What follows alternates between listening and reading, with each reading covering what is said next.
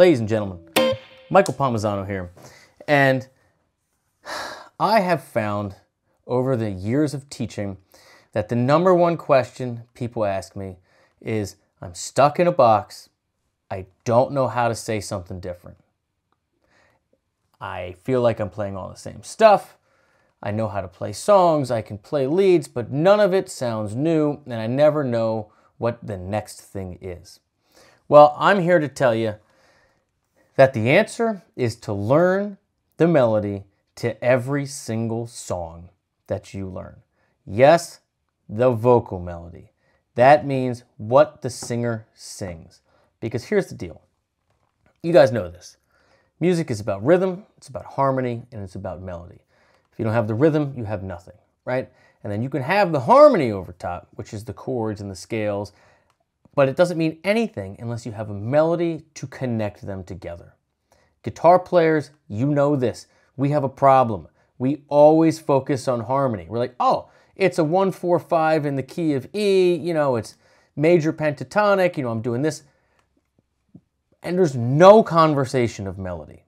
It's all, how do I play Dorian? No. Here's the answer to all of your questions. The melody. The answer to all of your questions, I'll say it again, is the melody.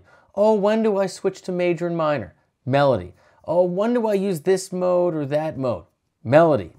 I'm telling you, melody. One of my favorite examples of this is Midnight Rider by the Allman Brothers. So check this out. Basic. It comes in, right? You got 5, flat 7, to a D power chord. Now, when the vocal melody comes in, right away, he goes to an F sharp. What is that? The major third of D. So now we're firmly D major, right? Then when it goes to the pre-chorus or whatever you want to call it, it goes G minor 7. That's a B flat triad over G. And then it goes to C major. So a C major triad over C, and then back up to D major. So you know right away you can't have a major triad, major triad, major triad. You're like, how am I going to solo over this? G minor is not in the key of D major.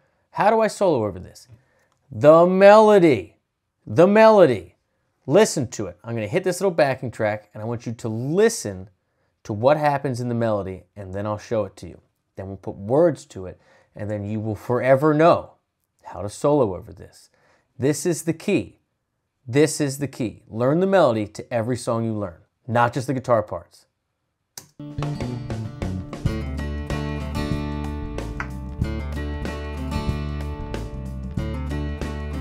right, here we go. 1, 2, 3, D, E, F sharp.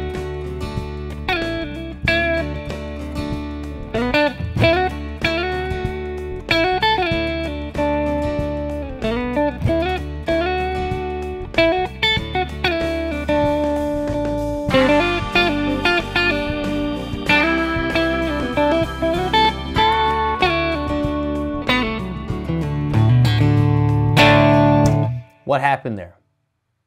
What happened there? I'm in D major. 1, 2, 3, major pentatonic, D, E, F sharp, rocking over to the 5 and 6, A and B respectively. And I'm not following it exactly. Broad strokes here, broad strokes.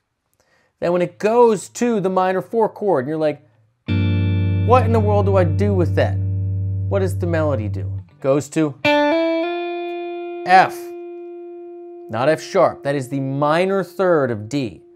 So we switched to minor. Why? Why did we switch to minor? Because F went to F sharp in G minor 7. Because the B flat triad over G has the F in it. That's why. So you're thinking about, oh, I could do all these things. I could do all these things. But what does the melody do? 1, 2, 3 to 1, 2, flat 3. Close moves to outline the change. And then when it goes up to the C major, what does the melody do?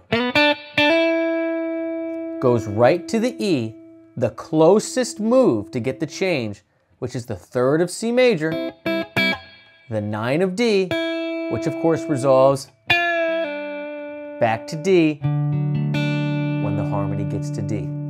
That's it, ladies and gentlemen. It is not more complicated than that. Please, you know who I'm talking to. You know who you are out there. I am one of you. And it's been the battle of my life to get out of this habit. Don't just learn the guitar parts. Don't just think in terms of harmony, this key, this chord, this scale. Learn the melody to every song that you learn. Yes, what the singer is singing. Practice playing that melody over the solo section, not the guitar solo that you've learned, that you've heard the player play. Play the melody over it and put words to it like you just saw me do. This minor third works because the F sharp went to F to hit the B flat triad over G. Bam. Or the flat 7 of G minor 7 is F. Bam. Right? And that is the minor third of the 1 chord. Bam. And internalize it. Put words to it and then use it. Use it in other places, in other songs. I guarantee you, it will change the way you play, it will change the way you think, and all the non-guitar players in the band will notice. Because believe me, we have a bad reputation. Cheers. Good luck.